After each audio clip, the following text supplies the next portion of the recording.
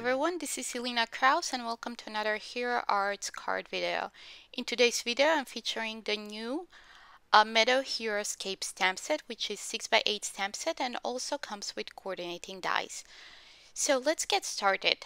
I'm putting the stamp set away for a second and we're gonna start with building our background. We're gonna do some ink blending and masking, and I'm using the Circle Infinity dies I've already pre-die cut a mask from masking paper for the moon.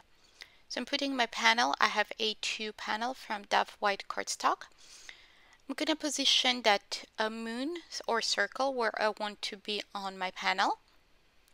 My panel measures 4 1/4 by 5 1/2. So I've positioned that circle where I want to be, and I'm adding the negative around it because we're going to start with ink blending the moon. I'm using the Lemon Drop Reactive ink and ink blending brush to ink blend that moon. I'm just adding around. I wanted to make it darker on one side and lighter on the other. I'm quickly drying the ink using my heat tool.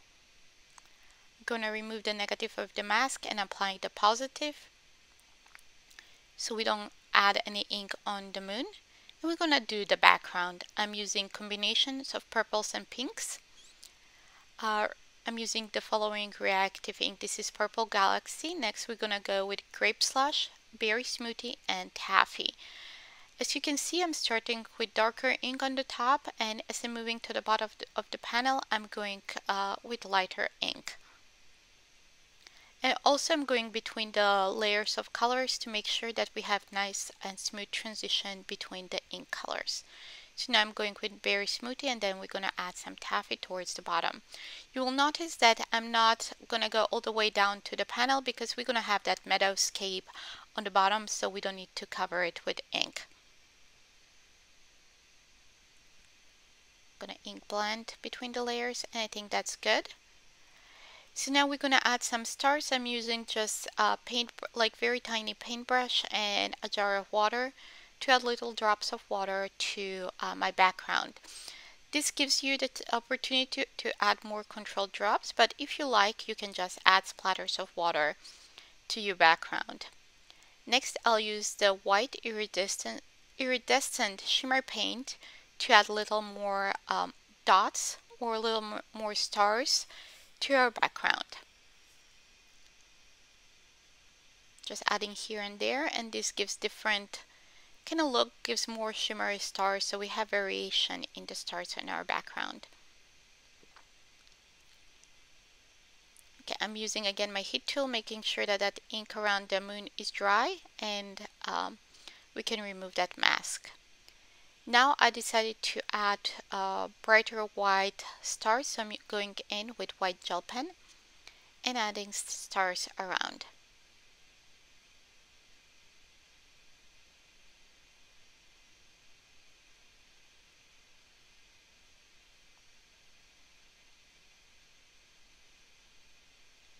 So I think that looks good for now. Now we can move to stamping the meadow. So I will be using a little larger piece of cardstock than A2. So my piece of Dove White cardstock measures 4 1/2 by 5 3/4. I'm starting with the first layer. And I'll use reactive inks to stamp all the layers. On the back of the stamp set, on the back of the packaging, you can see that there is a layering guide that you can follow to line up all the layers. So the first one is with Key Lime Fizz. I'm turning it because I'll be die cutting. I'll turn it around and I'm stamping one more time. So this will give me 2 images, and I can save the second one for later use. Okay, the first layer is done. And before we move to the second layer, I just wanted to mention that this stamp set is very easy to line up and layer. We're going to move to the second one. And for the second one, I'm using green apple. I'm stamping one more time to have brighter green or darker green, more intense green coverage. or impression. Okay, now we have 2 layers. Now it's time for the 3rd layer, which are the flowers. I was gonna go with blue raspberry, but then I changed my mind and I did pool party because it was a little bit lighter. However, I noticed that the contrast between the green and the pool party wasn't big enough, so I decided for the second one to use Taffy. And I think that pulled together the background that we just did with the Meadow. So I decided to use that one for my card. Okay, now we're gonna stamp sentiment in the middle of that moon, and I'm using the You're Beautiful. I'm using my creative corners to make sure that that sentiment is nice and straight. I'm using Intens-ified black ink to stamp a couple times in the middle of that moon. Okay, now we can die cut the Meadow.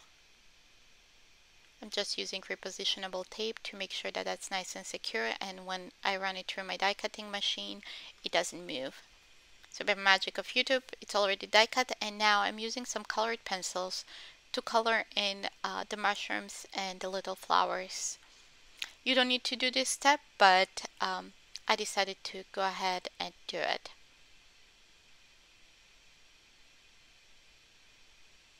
You don't need to use colored pencils, you can use any coloring medium of your choice. I decided to go with colored pencils because those came in handy at the moment.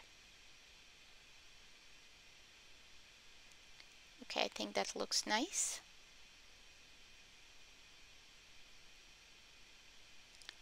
Okay, now I decided to stamp the 2 fairies that come in the stamp set. I will be stamping those in black. I'm using the Intens-ified black, and I'm stamping on the white cardstock. Okay, now by magic of YouTube, I have positioned the coordinating dies on top, and by magic of YouTube, they'll be die cut just in a second.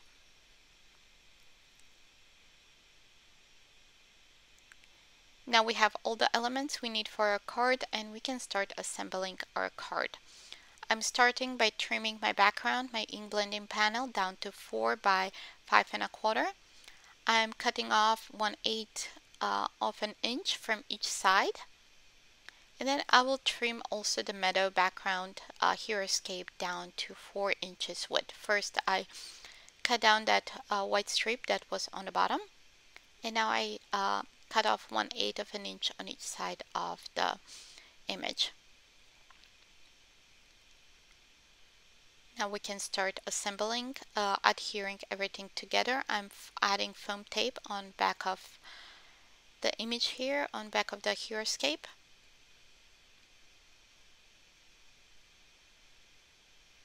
I'm making sure that I have nice coverage with that foam tape. Okay, next I'm using straight edge, or I'm using my scoring tool, or you can use your Misty or any other straight edge to make sure that you adhere that nice and straight.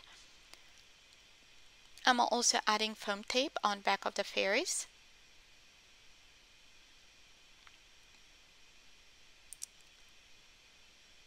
And I will adhere those to my background. Okay, so now our background, our panel is done, and we just need to adhere to a top folding white note card. I like adding dimension to my card, so here I'm stacking 4 pieces of white cardstock. You can also use craft foam, but I feel it's more sturdy if I use cardstock, so I'm adding 4 pieces together to add some dimension. And then I'll add it on back of my panel. I'm using the Hero Arts Precision liquid glue. And then we're going to add it to top of our top folding white note card. And this finishes our card. Let's take a closer look. Okay, that's it for today. Thank you so much for watching this video. Please give us thumbs up if you liked the video.